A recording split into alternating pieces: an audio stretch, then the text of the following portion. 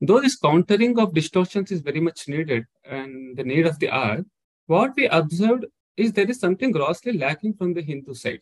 And that is a comprehensive and grand narrative from Hindu side. To put it more clearly, how I, as an insider to these traditions, to this land, as an inheritor of the civilization, how do I view my past? Invasions kept happening, our people kept repelling. There was no subjugation till 6th century. But what actually transformed the landscape of the entire world is the advent of Islam onto the earth. So Islamic period needs a little more attention, not just because it was the longest and not because these people ruled our territories for some time, but also because it is during this period, most of the stereotypes we have mentioned, we have talked a little while before, those stereotypes have emerged during this period.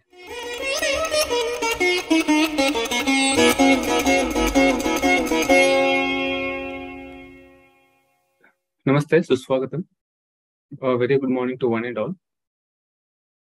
First of all, I would like to thank Shri Rahul Divanji, Tanya ji, and the entire Sangam Talks team for giving me this opportunity to share my thoughts. Coming straight into the topic, this talk is titled as Bhārateeya Itihasa, an Insider Perspective.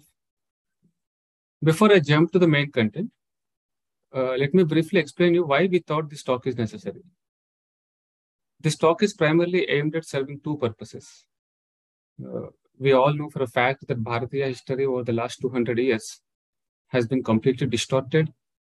The process that was initiated by the British and was later continued even after the independence by our own people, especially leftist historians, at times with the active support from the state.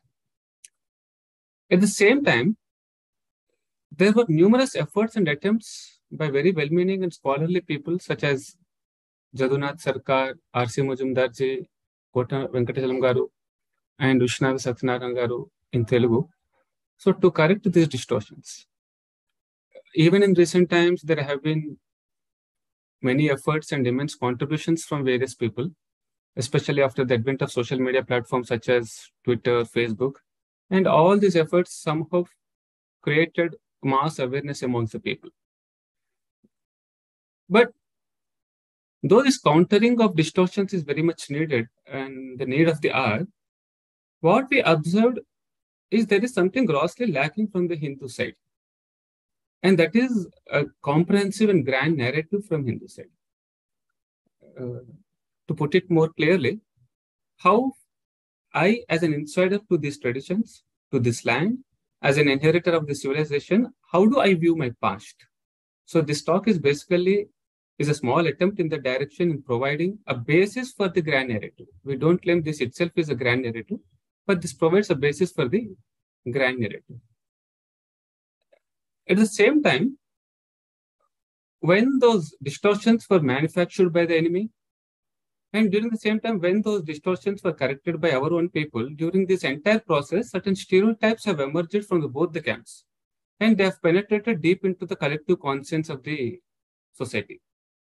So this talk is also aimed at addressing certain stereotypes to evaluate how far they are tenable and refute whenever necessary.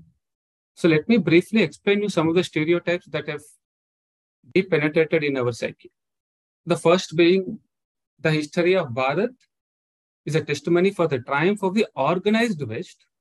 This view is not held by an ordinary people like you and me.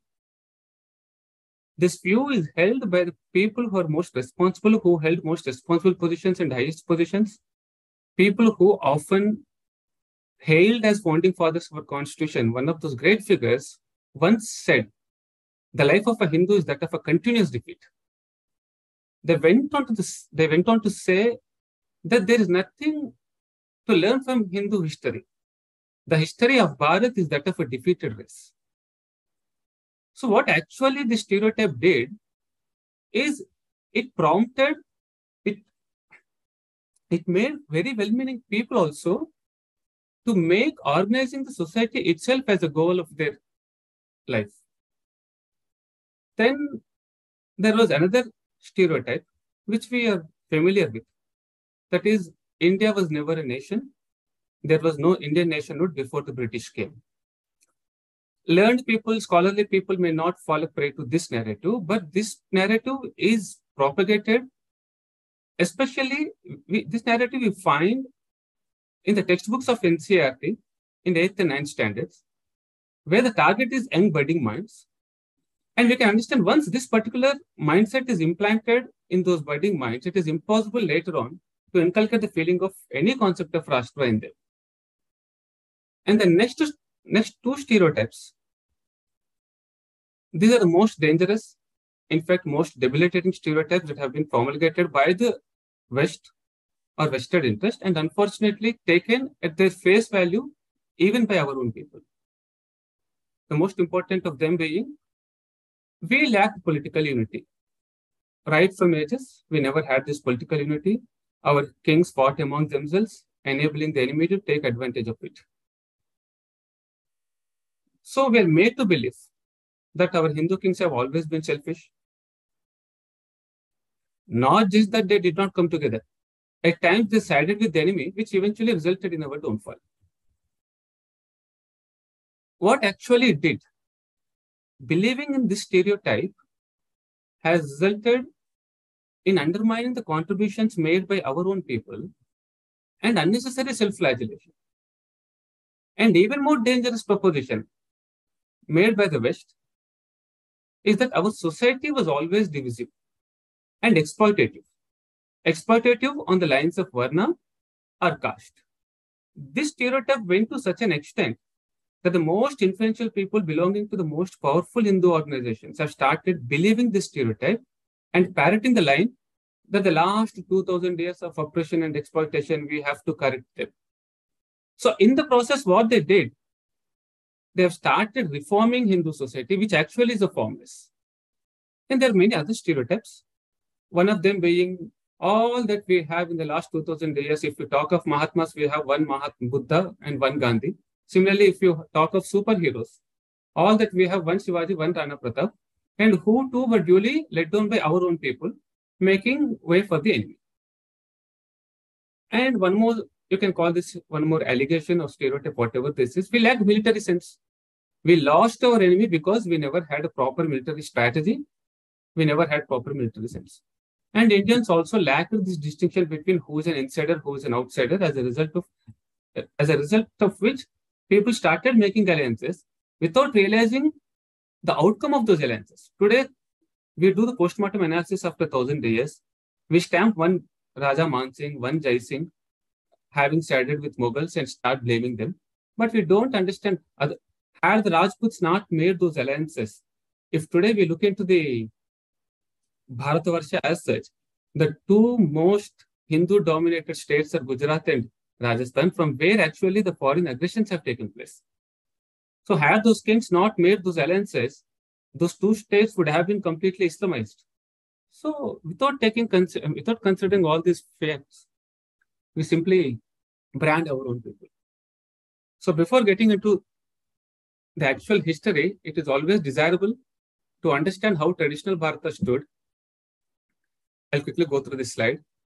We always know that there were 56 deshas. Deshas were cultural units, and there were multiple rajas. Raja was a political unit with a varying boundary. Desha is more of permanent nature, whereas Raja is a temporal one. From time to time, there have been efforts to unify all the Rajas to bring them under one umbrella. Most of the time, we're performing a particular yaga like Ashwamedha, Rajasuya, Vaishnava. And the dynamics of Raja and Desha are very fluid, in the sense one Raja can spread across many Deshas. And there can be multiple Rajas forming in ruling one Desha. To make the things much simpler, Hastina and Indraprastha, these two are very prominent Rajas, but they were never Deshas. Whereas there were Deshas like Gauda, Silahatta, which were Deshas, but there is no such kingdom like Gauda and Silahatta. Political scenario was such that a strong empire at the center was desirable. So we had at times, there was a Magadha empire, there was Andhra Shatavahana empire ruling most of the country. A strong empire at the center was desirable, but lack of the same was never a hindrance to fight the enemy. We were always made to believe that since we did not have an organized empire at the center, we lost to the enemy because small kingdoms were fighting the big kingdoms. But actually, that wasn't the case any time. And every Raja had this sense of insider and outsider view perfectly with respect to both his Raja as well as to the Dharma. So if he's a Vidharma, even if he belonged to the within same Raja, he was punished. So with this small understanding of Bharata as Rashtra, let's begin our journey into the history. Where do we begin this from? So let's begin this from the most famed Alexander's Indian campaign. So it may appear a little preposterous to begin the history of a nation whose beginning, in fact, whose beginning is unknown, with an event that has happened only 2000 years back. But doing so has got some merits in it. The Alexander's campaign of India is an easily reconcilable event from the Westerners' viewpoint, though it remained most of the times, it remained insignificant in the eyes of traditional Itihasakaras. Let us quickly glance through what actually happened with Alexander. Most of us know it in greater detail, so I'll just glance through. So Alexander, beyond any doubt, was the greatest warrior the Western world had produced. He inherited a small piece of kingdom from his father, set out to conquer the entire world. He defeated the mightiest empires of those times. Historians often say more important than Alexander's winning streak is the consummate ease with which he won those territories. There was no opposition. Literally, there was no opposition till he reached Persia. Even he conquered Darius III with utmost ease.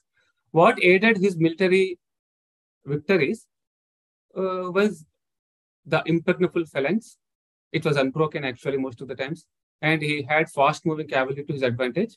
And the generalship of the Alexander. All this put together, it made easy for him to conquer the world. So with the same, after having conquered Persia, he entered Bharat.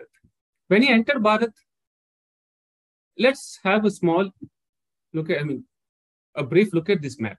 It is always desirable to know the strengths and weaknesses, how both the sides stood just before the battle took place.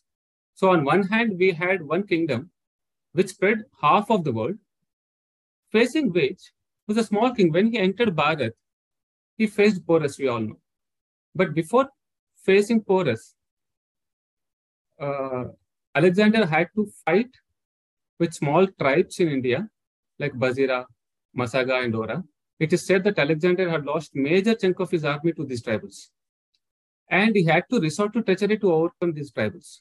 So finally, when he arrived into the Bharat and faced Porus, Porus was all set to take him head on at the banks of the Jhelum or Vitasta, the river Vitasta. This is also known as Battle of Hydaspes.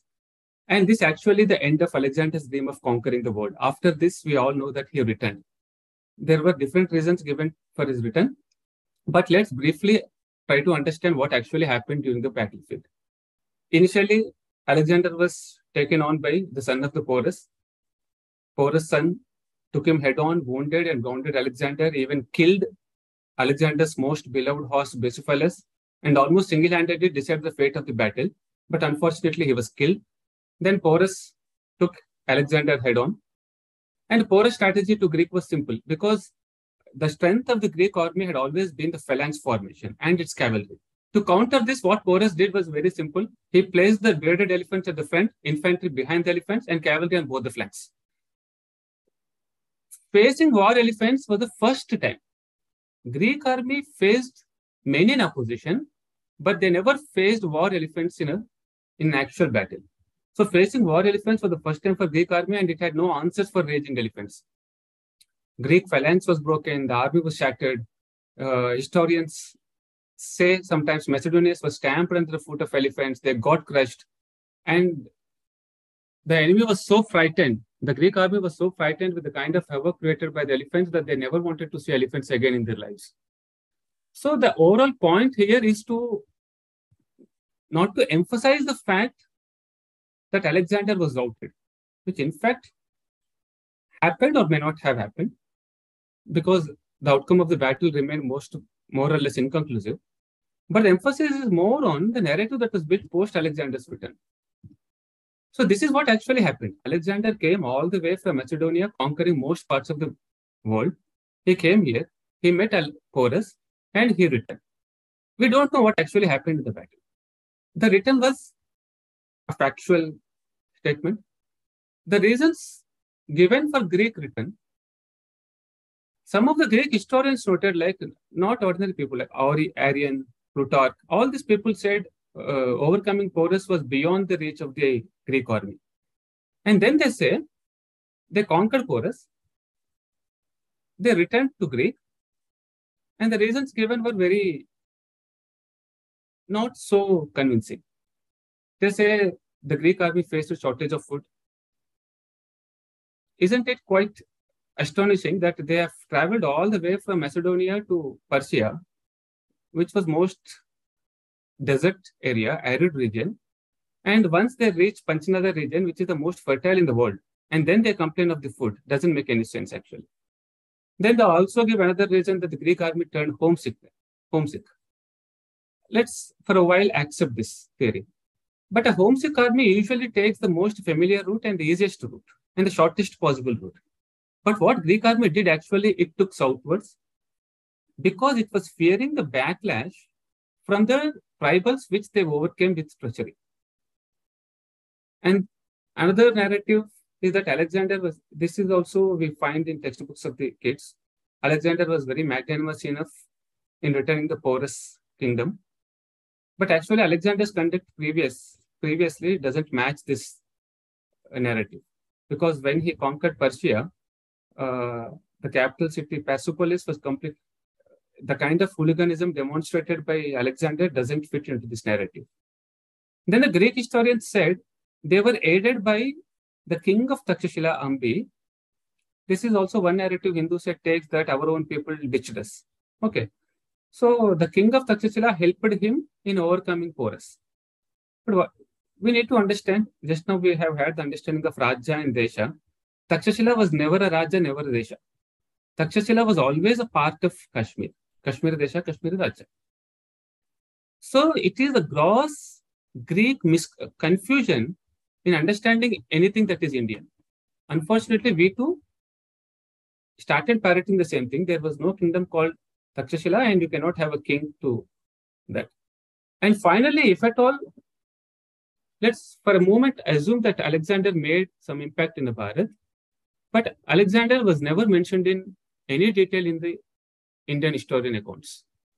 Seleucus was mentioned in great detail. The encounter between Seleucus and Samudragupta was mentioned in greater detail, but Alexander wasn't. So in a nutshell, Alexander's Indian campaign is a total disaster. If we have to put it in a short summary, it's the story of the most acclaimed and the greatest warrior the Western world had produced, venturing into Bharat only to be tamed and completely decimated by a local king and was forced to retreat. Alexander was never considered to have posed any big challenge to Bharat, and our historians consider him too insignificant to mention in great detail.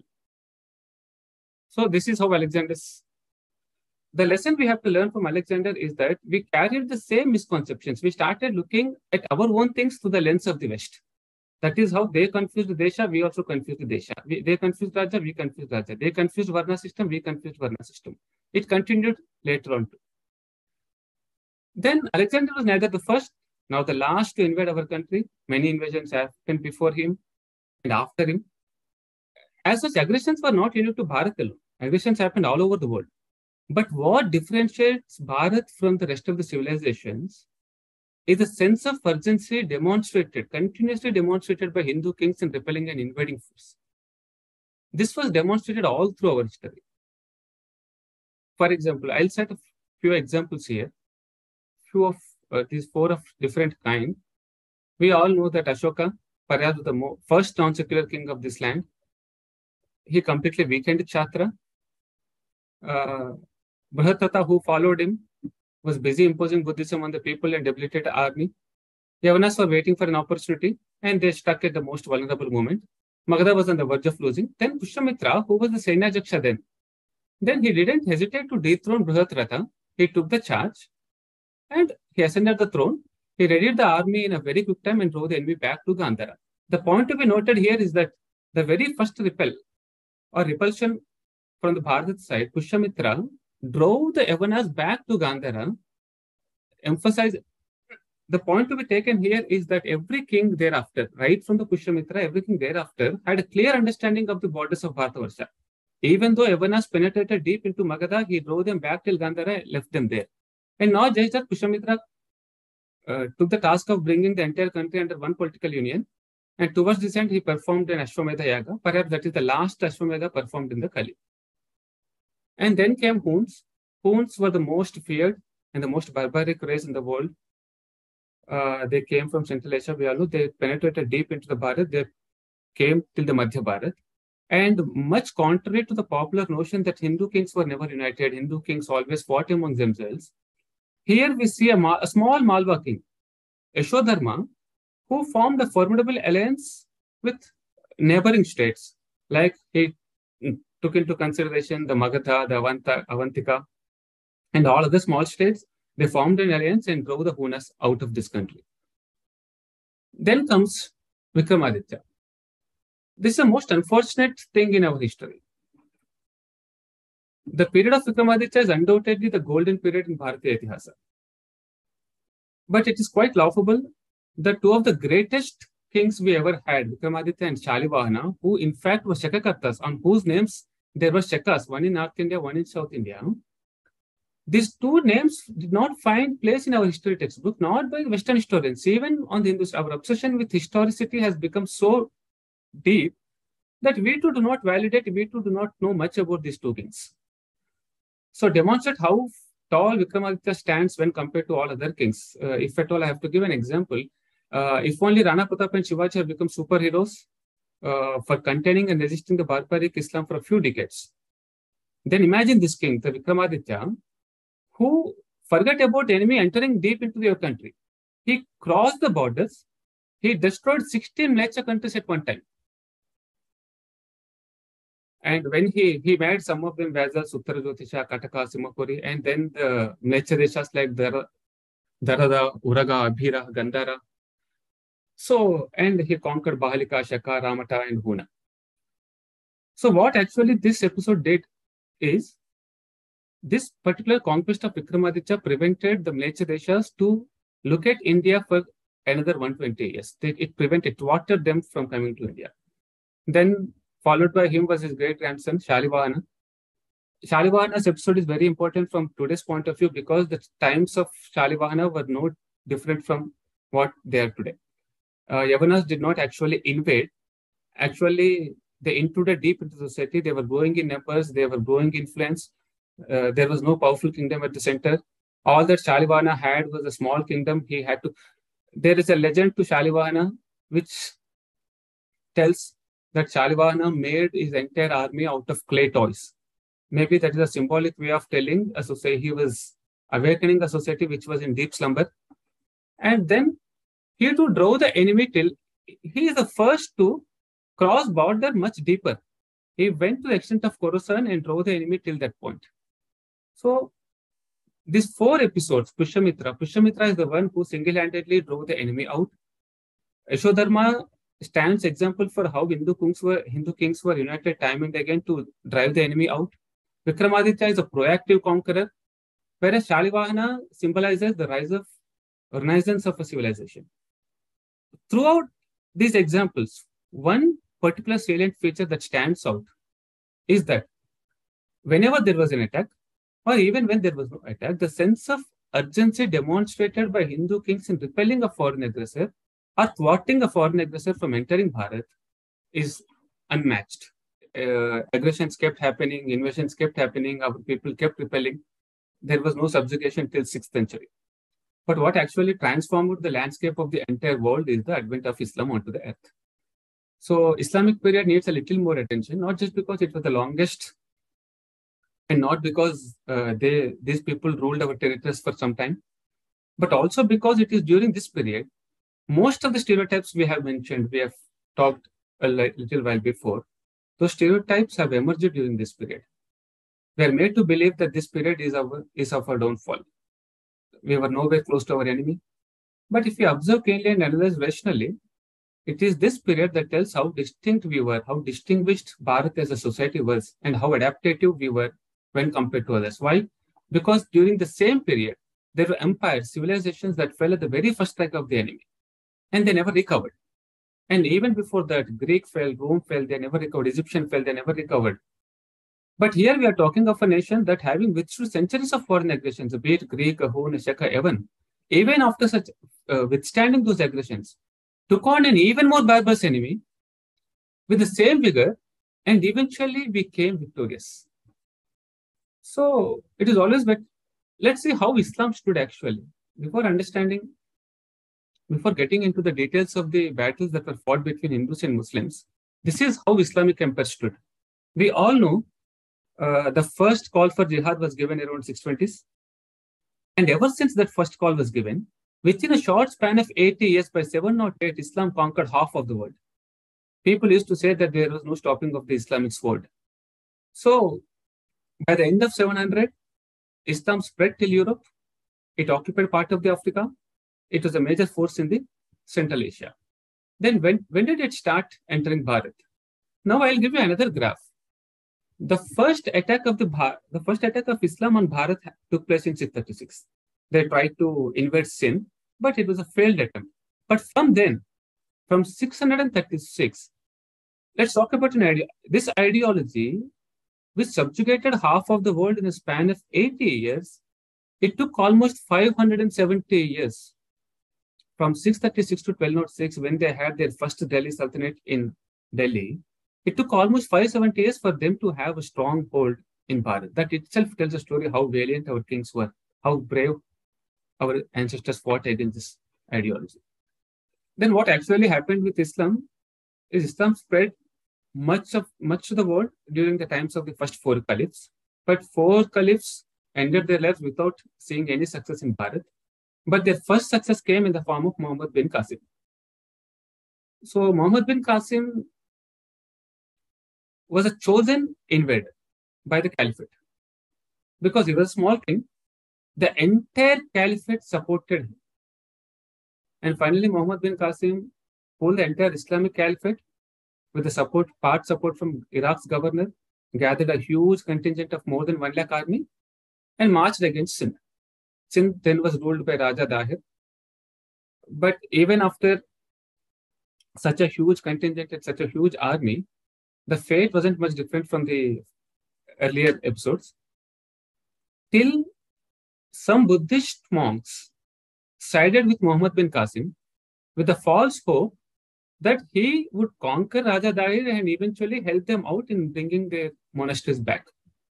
So this proved very fatal for the Hindu side, because Muhammad bin Qasim had an upper hand. Somehow he could overcome Raja Dahir. But as the fate would have it, Qasim killed these Buddhist monks too. But events after Raja Dahir's death, these events are very important from the point of view of Hindu side. They had a two-way impact. First, immediately after Raja Dahir's death, the kind of bravery shown by Raja Dahir, it gave the Islamic world first test of Hindu bravery. Then, how Hindu women can react to some situations, because what actually happened was upon killing Raja Dahir, Muhammad bin Qasim captured both the daughters, Surya Devi and Parimala Devi.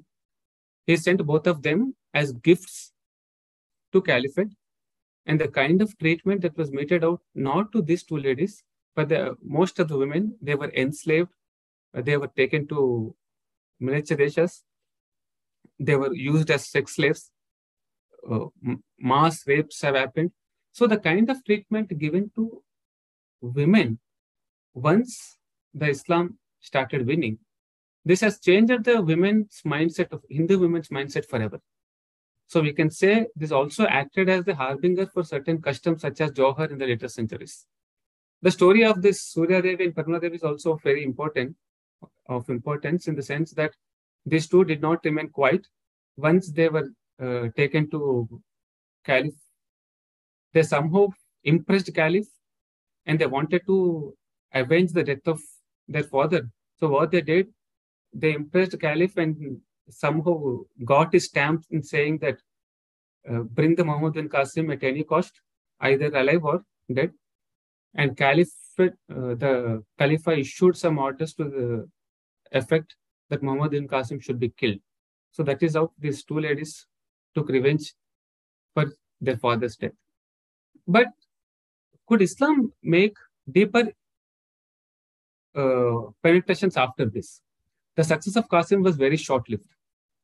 Upon hearing the news that Arabs could breach the Sindh, the king of Chalukya, the Chalukya king Pulakesi, who was at the down south, southern part of the Bharat, he was a vassal of Vikramaditya II. He led a strong army and drove the Arabs back. And once again, he drove these Arabs back till Gandhara. Intention was never allow these Muslims to settle. So after that, Arabs tried their efforts. Arabs continued attacking Bharat. At times, they changed the direction. Since Sindh again became impenetrable, they changed their route. They tried their luck from the Kashmir. But unfortunately, for Muslims, the king over there, Lalitaditya, was very brutal. He was so powerful. They got a very bad beating in the hands of Lalitaditya. Lalitaditya drove them back, not just out of the Kashmir, but he chased them till Multan. And Muslims had to take shelter in a temple. The kind of iconoclasts they have been all through their lives, but they did not hesitate entering a Hindu temple and take a shelter in order to protect their lives. So once Lalitaditya drove them out, Arab's story was more or less over. This is another stereotype that has been propagated amongst us. That is, Arabs could not penetrate Sindh. Somehow Hindu kings were very successful in resisting Arab kings. But we were not so successful against the Turks. The moment when Islamic world went into the hands of Turks, and when Turks' onslaught happened on the Bharat, we succumbed. Let's examine whether that holds any water. It is true that they had a little success in the form of Alauddin and Subaktuddin. These two were two Turkish slaves, one of them being the father of Mahmud, Mahmud of Ghazni. So these two, Alauddin and Subaktuddin, conquered. Then the Bharat in the northwestern frontier was ruled by Shahi dynasty Raja Jaipala. Raja Jaipala was too old by then. But even then, once he lost, but immediately he bounced back. He launched a counter-attack on the Ghaznavi and put them in check. But things changed once Mahmud entered the scene. Mahmud, as Alexander to the Western world, Mahmud was definitely one of the bravest or one of the most ferocious warriors the Islamic world had ever produced. So Muhammad invaded Bharat, defeated Jaipala, drove Jaipala back towards Delhi. During this battle, Jaipala lost his son Anandapala as captive to Muhammad. Then Anandapala was later converted to Islam. So now Raja Jaipala did not keep quiet. So he immediately came back, formed a confederation with the rest of the Hindu kings.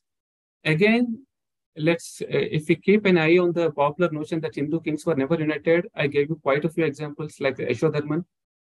And during the Islamic period, this Jaipala's confederation was very, very stronger because it was taking on an enemy behind whom the entire caliphate stood.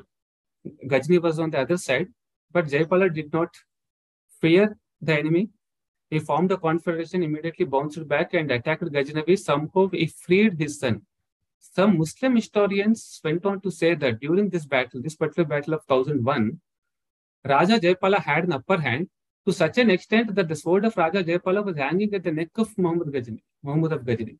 So he could have killed him, but he had a stake, his son being under the captive of Mahmud. So they made a truce. They came back. So Mahmud, after this defeat, Mahmud too changed his direction. Mahmud went through Kashmir, but again, he too faced an ignominious defeat in the hands of Rana Sangrama Raja. So Mahmud again came back. Most of the historians keep telling us that Mahmud of Ghazni invaded Bharat for 17 times. Let's assume that Mahmud invaded 17 times, which is a fact, in fact. But isn't it common sense that if a person had to invade Bharat for 17 times, what would have happened the previous 16 times? He was definitely lost. He was definitely defeated. So Mahmud tried his luck from different areas, different sides. Once he went to Kashmir, once he went to Northwestern, once he went through Gujar Pratihara Rajas. So all the time facing Mahmud was Raja Jaipala and Shahi dynasty. So finally, eventually, Mahmud somehow defeated Raja Jayapala. Raja Jayapala handed over the reins to Anandapala and committed suicide. And Anandapala did not deter. Anandapala continued the fight where his father left. So all the three generations, Anandapala, Tilosanapala, Bhimapala is said to have frightened Ghazni to such an extent that he had to flee from the battlefield. So all these four people, Jayapala, Anandapala, Tilosanapala, and Bhimapala, they rendered their lives protecting our boundaries. So with finally, this is what Albiruni had to say. The kind of bravery Hindu Shahiya dynasty has shown is nowhere to be seen. So once he could overpower the Shahi dynasty, Ghazni thought, just as Alexander thought after conquering Persia, Ghazni thought, it would be a cakewalk because he had overpowered the most powerful Shahi dynasty then. So Muhammad thought the next ventures would be a cakewalk, but much to his surprise, he was badly beaten again. This time he penetrated deep into the central Bharat. Then he faced Vidyadhara Chandra Atreya. Chandra Atreya Vidyadhara, the folk story goes, completely decimated Ghazni. So Ghazni had no option but to retreat. And he had to enter, he was forcefully entered into a truce with Chandra Atreya Vidyadhara, paying much of the bounty. He could not digest this insult because Ghazni was badly beaten by Vidyadhara. So on his way back, he thought of attacking Bhoja Paramara. But Bhoja Paramara was even more brutal on Ghazni. So Ghazni was once again badly beaten. Again, he made a truce. Then while his way back to Ghaznavi, he went through Gujarat and he showed his anger on the unarmed civilians. He killed many civilians. On his way back, he destroyed Somnath temple. We all know that. He killed the armless Brahmins over there. And throughout this Ghazni's campaign, there was one young boy who accompanied him. That was his nephew, Salar Masud. So once Ghazni was driven back, Salar Masud thought he would avenge his uncle's defeat. So Salar Masud followed his uncle's footsteps, ventured into Bharat, not ordinarily like Ghazni did, but he again, the entire caliphate stood behind him. He ventured, it is said that he entered Bharat with more than 1 lakh army, with 40,000 cavalry, and much bigger army than any Islamic invader came thus far. So, but this time, the Hindus did not take him head on because they knew this time the entire caliphate was behind Salar Masud, and we never had a bigger Rajya there. So what Hindu kings, this kind of strategic acumen displayed by Hindu kings was really something noteworthy. Salar Masud was allowed to penetrate deep into Bharat till Meerut. He crossed Gandhara, he crossed Sindh, he crossed Delhi, he crossed Uttar Pradesh. He penetrated deep into Meerut and he reached Bhairaj. Till that point in time, every king surrendered.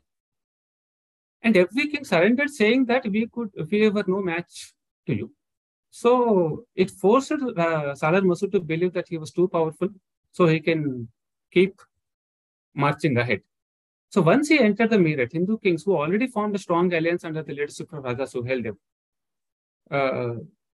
took him head on at the Battle of Bhairaj, encircled Salar Masud in such a way that once again, there were 5 Rajas which came together to encircle Salar Masud, and it is noted that not even a single soldier was spared even to carry the news back to Ghazni. So this decisive victory of Hindus halted the Muslim march for at least another 50 years till Ghori Muhammad entered the scene. And we all know that Muhammad Ghori is duels with Prithviraj Chauhan. The story of Muhammad Ghori is reasonably well known. But what is lesser known is that he had initially faced the most shameful defeat at the hands of a Rani of Gujarat. Because since it was in the Islamic world, the discussion was always happening. It was impossible for them to pass through northwestern frontier because one king or the other always halting. And passing through Kashmir has always been impossible because Lalitaditya, Rana Sangaram Raja gave them bodily blows. The only way they could think of entering Bharat and making strong inroads into the Bharat was through Gujarat.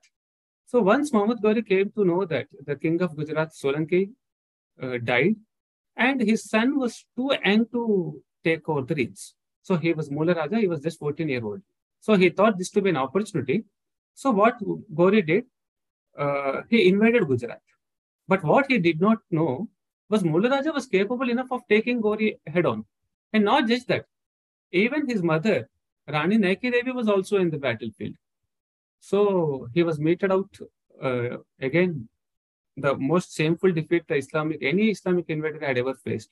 The Islamic historians, for the sake of saving their face, say that, oh, no, we were not defeated by Mullah Raja, but we were defeated by Rani Naiki Devi. But whoever it is, Muhammad Ghori was driven out of the Gujarat. Then he changed the route. He entered Delhi through northwestern again. The legend has it that the duels between Prithviraj Chauhan and Muhammad Ghori were maybe 16 times or 2 times. Whatever it is, Prithviraj Chauhan always had an upper hand against Ghori. And this is where the popular notion comes again into picture. Our kings had this trait of Sadguna Vikruti, of letting the enemy go when he had an opportunity to kill him. But taking captive of the enemy king or enemy camp and releasing them happens as part and parcel of the warfare. So when Prithviraj Chauhan took captive of Muhammad Ghori, he let him go. That was true. Muhammad Ghori eventually overcame Prithviraj Chauhan and killed him. That is also true. But most of the times what we say, this is where our military acumen was flawed, because we could have chased Ghori till his point.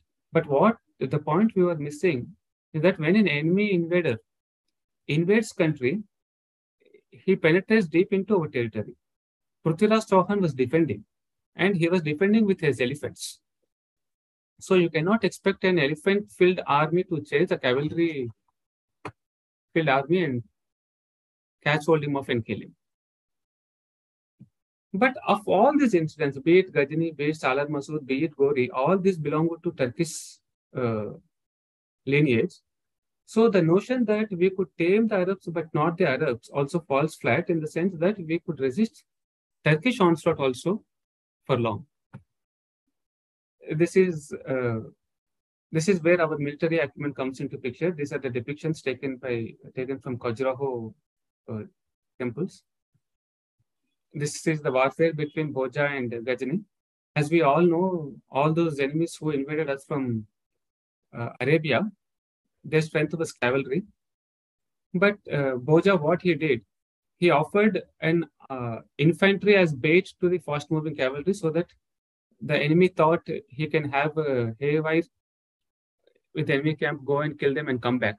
But what the Ghajini did not know was, behind the infantry there was elephants on which there were mounted archers. Mounted long-range archery has always been our strength. So that is how Ghajini was decimated, both at the hands of Raja Vidyadhara and Raja Bhoja. Now, there were Arabs, there were Turks, there were Mughals, there were Iranians. People kept coming. There were relentless attacks. When we analyze the past events, some stereotypes were assumed to be true. Like or certain contributions were never highlighted, basically. So the kind of contributions the women rulers or women warriors made throughout this period. We have just learned about how Rani Naiki Devi tamed Muhammad Ghori. Not just her. Even before that, Kakati Rudrama was very ferocious against enemies. There was a queen ruler. Then, as far as our tussle with the Islamic invaders were concerned, we all know this Taimur Elang, who was very brutal, who killed more than 3 lakh people in one single day in Delhi. He was, on his way back, was driven out by a tribal girl by name Rampari Gurjar. This Rampari Gurjar led at 40,000 tribal women against this Taimur Elang. He was caught by surprise. He did not have an answer to counter this women army. He fled. This is also not told to us most of the times. Then the most important contribution made by women in the form of Johars was most of the times undermined. Johar is always depicted as if an evil practice, a practice that was not necessary. What actually this Johar is, let's understand with an example. So we know that there were 3 Johars in the history. The third Johar happened during the period of Akbar. But when it happened, the intention, we can find it in seizure of Chittor. Akbar had an eye on the Queen of Chittor. As we all know, Akbar was always is a womanizer. He wanted that queen badly, so he invaded Chittor. Fair enough. But what it actually made was Akbar started his invasion to Chittor in the month of October. Chittor resisted for 4 long months. He fought 4 long months. He lost most of his army. He lost most of his resources for 4 long months. But still Akbar was hoping to have that queen alive. So after fighting for 4 months, then when he entered the fort, he was welcomed by an immense crematorium where the queen, along with 1,700 other women, have committed a Johar. So this forced Akbar to rethink his strategy. Actually, he invaded Chittor only to get hold of the queen. But what actually happened, in spite of spending so many resources, he could not get the queen. At the same time, he lost all his resources. He thought, if I go by this method, it is impossible to have any hold on this Bharat. So, for the first time in the history of Islam, the most barbaric race called Islam turned a little civilized in the name of Deen Ilahi, which was started by Akbar. Then he started making alliances with Rajputs. He started marrying them, giving some scope for the kings. So this is the kind of contribution made by a single Johar. And these Johars, as I said earlier, the kind of treatment meted out to Surya Devi and Parmala Devi, and even to the Rani Samyukta after Gori conquered Prithviraj Chauhan, all these things made Hindu women feel a little unsafe at the hands of the Muslim conquerors. Then there was Rani Karnavati. Rani Karnavati tamed Shah Jahan. And the story of Rani Bhaushankari is even more interesting in the sense that Akbar also wanted to expand towards east. So he had an eye on Bengal. Rani Bhaushankari was the queen of Gori Shrestha. He somehow wanted the Pathans over there to have a control on the Bengal. What Rani Bhaushankari did, she knew this plan of Akbar, and she proactively engaged in a war with Pathans. And she killed Osman Khan, the king of Pathans over there. She sent his head as a gift to Akbar, and she sent a message to Akbar, "Dear Emperor, you are most welcome to Bengal. We invite you for an invasion, but make sure that there is one person in Delhi to receive your head too." So after this, Akbar had no answer. Akbar never wanted to engage any duel with Bhaushankari. He accepted the sovereignty of Rani Bhaushankari. Not just these few names like Rani Naiki Devi, Rampyar Gurzari, Karnavati or Bhaushankari, even Kittur Chennamma, Rani Rudrama Devi, Jhansi Lakshmi, Ahalyabai Holkar. The one point we can take out of these examples is that throughout the history of these 2000 years, ever since Pushyamitra till the Marathas, we had so many foreigners invading us, but we never had a foreign queen invading us, but we have had numerous queens protecting us. So that in itself tells how women were treated in this land. Women have always been, respected, not just respected, they were properly trained. They took the opportunity to protect the Dharma when the time demanded. And the next and the most important, stereotype. This particular slide addresses the most important stereotype that has been propagated. Hindu society had always been divisive. We were divided. We were divided on the lines of caste. So let's check whether it was true. First of all, we all know there were 4 varnas. And the Westerners' accusation on us is that the remaining 3 varnas have exploited the 4th varna. Because again, this is because when one adopts an outsider prism, this is how Europe stood. There too, they had four classes in the form of the king, the peasant, the landlord, and the trader. So what they thought, elite minority there exploited the majority. So the same thing might have happened here too. Therefore, the Shudras were always exploited by the remaining three Varnikas. Let's examine this. Right from Maurya Chandragupta, the role of Brahmanas in the society were always to safeguard the knowledge. So they were supposed to lead a very humble life. But when the situation demanded, when Yavanna's onslaught was there, or when the king was not doing well, we always have these people. Chanakya created Magadha Empire out of Maurya Chandragupta. Then we have Vidyaranya, who was the Shankaracharya of Sringeri Mata. So he came back. He mentored Hariharaya Rukaraya. He established Vijayanagara Empire, which actually stopped the invasion, at least resisted the invasions for 300 years. Then we have one Samartha who guided Shivaji. So then we had Peshwas who were Brahmins and who supported the Bhonsles all the way. So then whenever the situation demanded, when the Dharma was in danger, the Brahmins plunged into the battlefield, if required, or made people who were ready for the war. Then we have these Nayakas, Reddy Kings, Kondavidus. These three are just examples. These actually have come from a Shudra lineage. These people have risen to the ruling class. And the kind of contributions these kings have made, especially the Reddy Kings and Kondavidus, in resisting the foreign invasions, especially the Islamic invasions, is immense. So after the downfall of Kakatiya Empire in the dawn, and till Vijayanagara rose, during these 200 years, these are the people who protected this land. And all these belong to Shudra lineage. Then there were tribals. We all know how Rana Pratap was resisted by Bills. And especially in the Andhra region, Gonds were fighting against Nizams. Manan people were fighting against the British.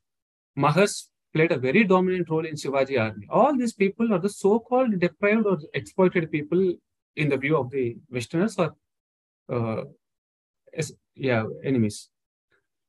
And more importantly, the most astonishing fact is that the most prosperous empires of this land, the biggest and most prosperous, post-Mahabharata, the biggest empire was Magadha for 3,000 years. So Magadha was most part of its tenure, was ruled by kings who rose from Shudra lineage, like Maurya, even the Nandas, and thereafter. Not just the Varnas. Even Vaishyas made their contribution by, throughout this period, the trading community never stopped. They started supporting the ruling class with the required resources. So there were Kshatras, there were Brahmanas, there were tribals, there were Shudras, and even the sannyasis who were out of this fourfold Varna system, who were supposed to do tapas, who were not at all concerned with the material world. When they thought the Dharma was in danger, and we have these sampradayas coming, sannyasi sampradayas, Gorak Sampradaya, which had a very, very important role in driving the Islamic invaders out. And then we had got this demonstrated. We'll come to that Battle of Gokul, where Nagasadhus came from nowhere to take the Duranis out of this country. Then we had sannyasi movement. So then we have Bandha Bairagi. So sannyasis too ventured. Even just we now saw in the previous slide, we saw the contribution made by women. So not one particular section, be it Brahmins, be it Kshatra, be it Vaishya, Shudra, Sannyasi, women, every part of the section contributed immensely towards protecting this Dharma. So when an aggression of this scale, it is like an ocean hitting the shores. Continuous attacks for 1800 years, day in and day out, and no shore can withstand. At times it breaks. It happened. But when an aggression of this scale happens continuously, every section of the society suffers. Let's be a little honest about this. Not just one particular section of the society. Every section of the society suffers. Brahmins suffered, Kshatra suffered, Vaishya suffered, Shudra suffered, everyone suffered. That is the reason why every section came forward to fight it back. But unfortunately, we are playing into the hands of enemy's narrative and started making policies based on this. While talking of the Kshatra demonstrated by Hindu kings, most of the times we think we were fed with the battles that we lost. All the three Panipat battles were very famous. We were told in our textbooks, but none of Panipat battles was won by Hindu side. But what actually, does that mean that we never won battles? As I mentioned, out of 128 battles that were fought during 636 and 1206, a whopping 108 battles were won by Hindu kings, a decisive victory for Hindu kings, but we were never told that. The same happened even during the Mughal period. We always remember this, we talk of this, the Panipat battles. But Hemachandra Vikramaditya, who was a very brief period, ascended the throne of Delhi immediately after Humayun, he had 22 battle winning streak. It was unmatched till Peshwa came in. And then we always talk of Battle of Talikota, which resulted in Hindu loss. And Talikota is a lesson to be learned where the Muslims switched the side in the middle of the war. But we don't talk of Battle of Raichur to demonstrate how grandeur the battle was. Narrating the Battle of Raichur, one Western historian wrote this way. Battle of Raichur happened in Raichur. It was pronounced by Krishnadevaraya onto the Bahmani Sultans. And Krishnadevaraya led a contingent. The contingent was so big that it consisted 11 lakh army, which is equivalent to Indian army today. It consisted 11 lakh infantry, 1.5 lakh cooks to support them, and more than 1.5 lakh entertaining Vidushakas. We used to call them Vidushakas, musicians, and all these people to entertain the army. So describing this contingent, one foreign historian wrote, it was as if it was not an army going for a battle, but it is as if a civilization was in move. This is how we described it. So Battle of Raichur resulted in a decisive victory of Krishnadevaraya. That was the biggest battle fought on this earth till date. But unfortunately, we were not told about this. Battle of Bhopal, the biggest battle fought in the 18th century, which again resulted in the decisive victory of Marathas, which shows the political acumen of Peshwa Bajirao. Somehow these battles left out of our memory. We had 27 years of war from 1680 to 1707, which again resulted in Marathas' victory. Peshwa Bajirao had a successful march of 40 battles. He did most of those 40 battles, he won without even engaging in the actual fight. Then Battle of Gokul. Battle of Gokul, from the Iranian side, after conquering Mathura, he left nothing else to destroy because Aurangzeb had already destroyed Mathura temple. So he thought of destroying Gokul, that is Vrindavan. No one knows where these Nagasadhus came from. This happened in 1757. Once Abdali had an upper hand, he wanted to show his might by destroying Gokul. Suddenly, he sent a 10,000 strong army to destroy Gokul, but Nagasadhus came and drove them back. He could not digest the insult, again sent another 10,000 army, again the same fate was meted out to the next contingent too. So Anglo-Maratha was. So having seen all this, one thing we can be sure of, that right from Pushyamitra's time or even before that, the attacks kept happening, Hindus kept rebelling. There was a pattern to it. But most importantly, there are certain lessons to be taken out of this. And people care. This is a small slide explaining how Hindu confederations were formed. These confederations are the big confederations, like Yashodharma forming to tame Hunas. Vikrama formed alliances, Charivana formed alliances. The Saubhuti Katha Yaudaya is very interesting because when Alexander invaded country and went back, sensing the possible future invasion by an enemy, this Malava and Shudraka, which were hostile to each other, they came together and they married the best of the people in both the Rajas to create a more strong breed in order to defend our country. This is what I mean by when every Raja had an insider-outsider distinction. So, Vayam Panchalikam Shatam always stood. When we were fighting, but when an outsider came, we are together. This sense always prevailed in this land. Raja Jayapala we knew, and Suhel Deva was a master class. Marathas formed alliances and Nayakas also formed alliances. And there is another myth. This is where the present discourse is heading towards.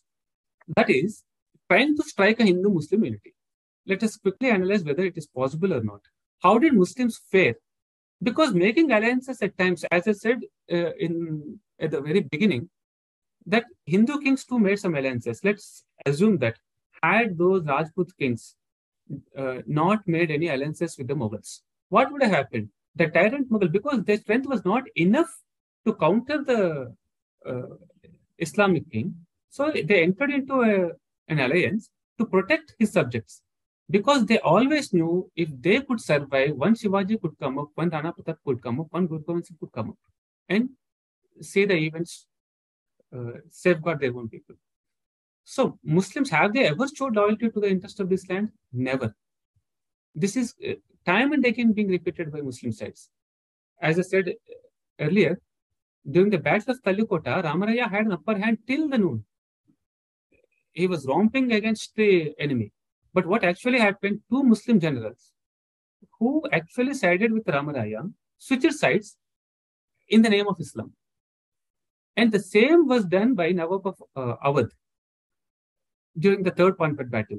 When Sadashivrao Babu was going there, Surajmal was clear right from the beginning that he would not take any sides. But this Awadh Nawab promised Sadashiv Babu that he would side with him, and at the last minute, he stopped food supplies to reach the Maratha army. But unfortunately, Sadashiv Babu took 1 lakh army as well as 2 lakh pilgrimages, and the food supplies were not supplied.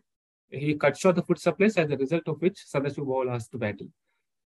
Tipu, at the right moment, when Marathas were more or less victorious against British, Tipu created problems from down south.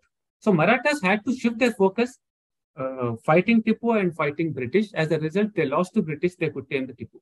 The same thing happened when these three I highlighted in red, because these three sultans, these three Nawabs are instrumental in handing over Bharat to British. So these three people played a very, very, shameful role in making us enslaved to British.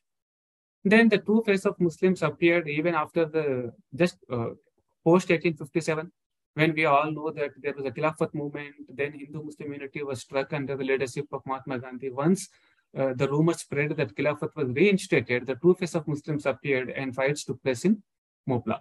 The same happened even during 1947 partition. So one lesson we have to learn: the Muslims, only and only if it is in their interest, they may have sided with us. But most of the times, in the name of pan-Islam, they always fought against this land. In spite of all these attacks, in spite of relentless attacks, one distinction we have to make: if Muslim kings are winning battles, it is quite acceptable. But what makes their win easy is no Muslim king ever had a responsibility of building any civilization.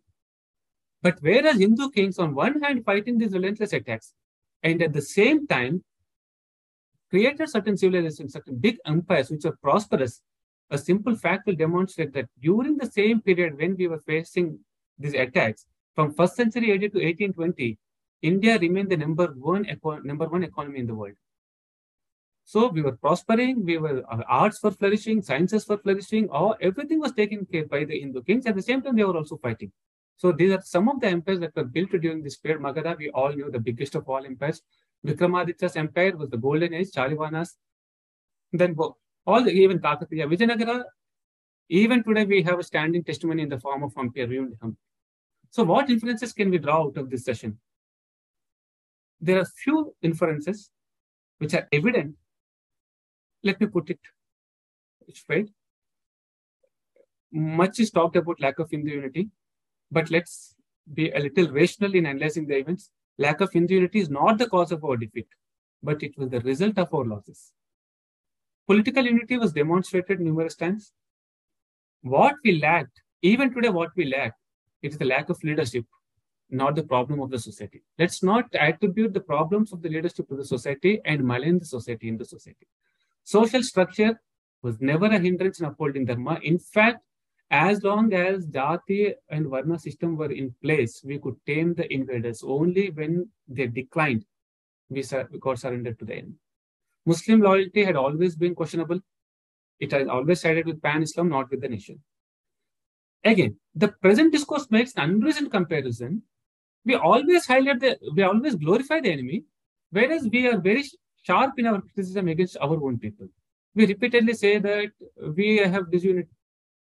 it is a power game. Even Muslims have their own people who committed treachery.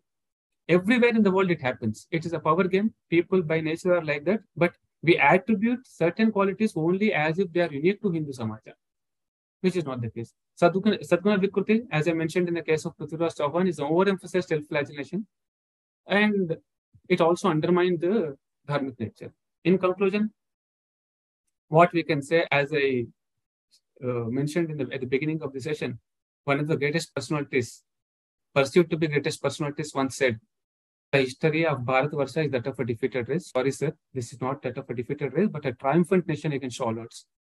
It's the story of a living civilization. Mahatma Gandhi once went on to say that every Hindu is a coward, every Muslim is a bully. Sorry, sir, you are also wrong. This is not a nation of cowards, but of brave hearts, where men of honor had slain the barbaric enemies while women rendered their lives for honor. So even today, if at all there is one particular civilization which can teach lessons how to tame the barbaric civilizations, it is only our nation. With this notion, let's conclude. Bharat Mata Ki Jai. Namaste, Vishnuji. I don't have a question, but I was really moved by your presentation. I really appreciated how beautifully you brought out some angles, like talking about, well, if somebody conquered India 17 times, that means they must have lost 16 times. Just the obvious bits that we miss in our bias against ourselves and our people who have done so much for us to be here today and have any semblance of our culture alive. I really appreciate you bringing that. And the last slide where you were talking about you started off with the stereotypes and you broke it down so systematically. And then in the end, you said, well, these are the things we need to keep in mind. I really appreciated the clarity. So I don't have questions. I just wanted to say a big thanks to you. Thank you so much. Thank you. I was wondering, what would you say to Indic scholars like Conrad Ernst and similar scholars who say that Hindu armies, when they are on the cusp of winning, if their leader gets killed, they scatter and they withdraw from battle. Something similar how the Vijayanagara Empire ended. And another clarity I wanted to know about was, what do you think of treaties when Marathas signed treaties with the Islamic invaders? Yeah. The first question is, when the Hindu king fell, the entire army got scattered and we lost the cusp of winning. How many times it had happened? Of course, it happened quite a few times, like in the case of Yamachandra Vikramaditya. So, yeah, that is why I said when there is no leader, when the leader himself falls, the army loses the traction. So that might have happened, but it happened only once or twice. But when the king was killed, I can tell you a number of instances where Hindu kings were killed, but the army continued the war. Winning and losing battle is a different issue. When an empire fell, the small kings gathered together and again fought back. Especially during the battle, if a Hindu king falls, the army got scattered. It happened not just with us, it happened with most of the armies. Even it happened with Alexander when he was trying to motivate his own people, saying that what we are fighting today is just a small piece of kingdom in Bharat that is porous, beyond which we have Magadha, which is waiting for us with the 2,000 elephants. The moment they heard this, with 500 elephants, Porus could create such a havoc. There is no way we can move beyond this. Let's go back. So the moment Alexander's horse fell, Alexander's army also got scattered. So once the leader falls, it is but natural the army may lose direction. So second thing, what was the second question? Marathas making treaty with the... I'll try to explain with another example. Even Rajputs made an alliance. I mentioned it during my talk, right? So at times, even today, some Hindu groups go and talk with Muslims, right? Keeping the circumstances in view. So the utmost responsibility of the king is to protect his subjects. So if Raja Jai Singh or Man Singh went and made an alliance with the Mughals, or Maratha made an alliance with the Mughals, okay, Maratha Peshwa made an alliance with the Nizam, but at his terms. And when Rajputs made an alliance, because they were too weak to conquer the enemy, So all that they had to do is to protect their subjects. So for the time being, because the dynamics were in favor of the enemy. But whereas in case of Marathas dictated the terms most of the times. When they went into pact with Muslims, especially with Nizam or whoever, Marathas dictated terms, Marathas collected the bounty. That is how it happened. It is not an ideological pact between Hindu side and Muslim side. It was purely tactical pact. Thank you, Ji. And so it was a wonderful talk. I just had a question about Raja Dahir because a lot of people point out to his fall as probably the first salvo in the Islamic invasion and eventually takeover of the power centers in India.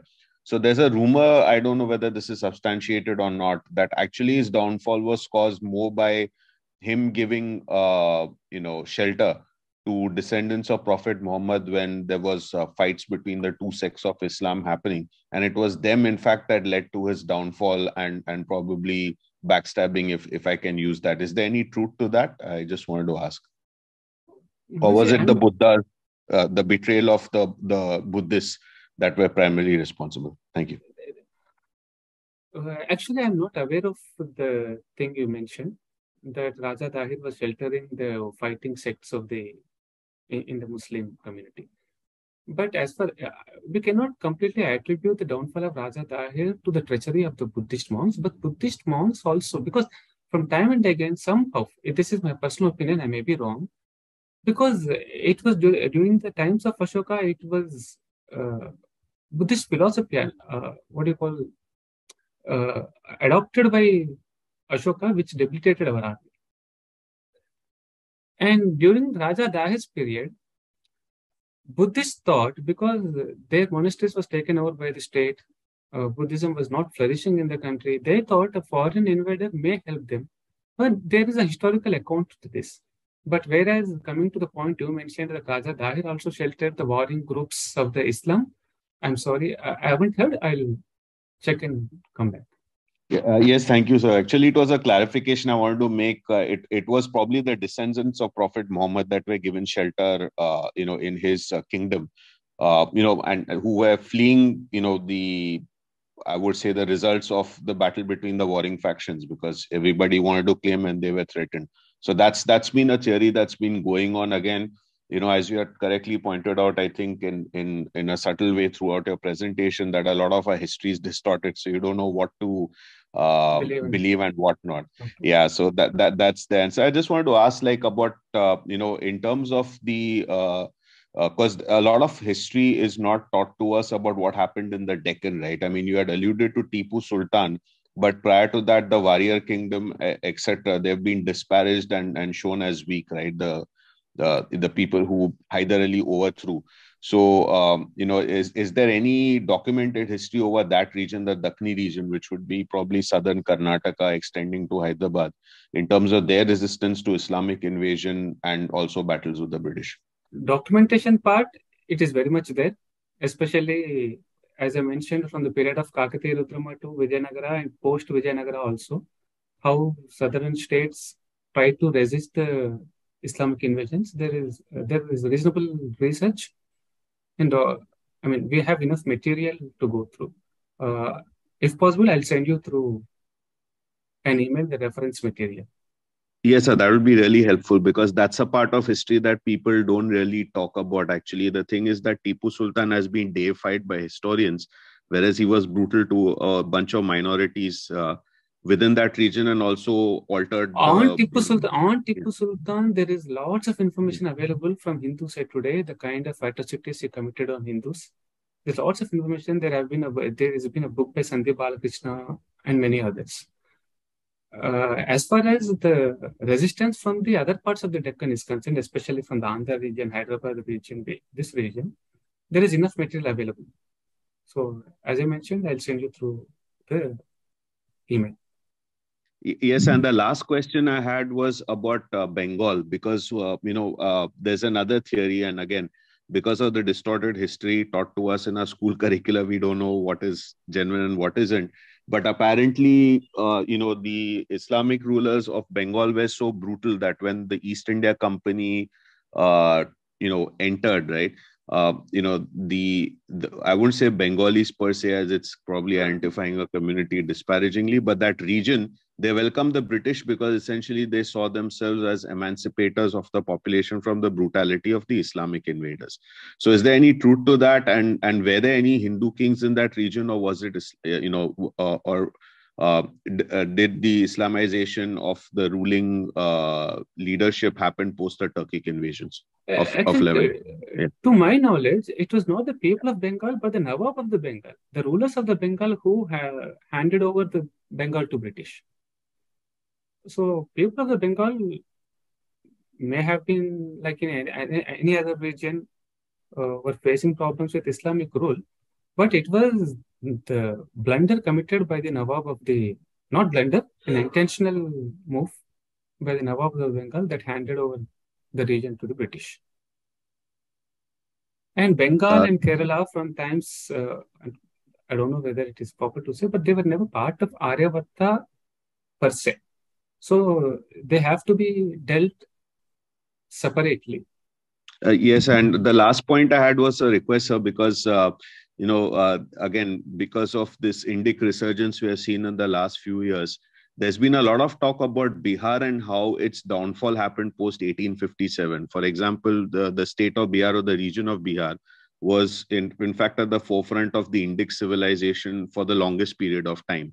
And I think their participation in 1857 led to an isolation by the British that left them impoverished, and it translates to in what we see Bihar today. But there's not that much of history. Again, it might be in the public domain, but it's not been made very obvious. So just it would be very helpful, to have a talk from you on that region as well, specifically because of we tend to look at that region very disparagingly in terms of its literacy rate, etc., forgetting that till 200 or maybe 250 years back, that was kind of the forefront of innovation, research, and even dharma, if I can put it that way. So just a request, sir. Thank you.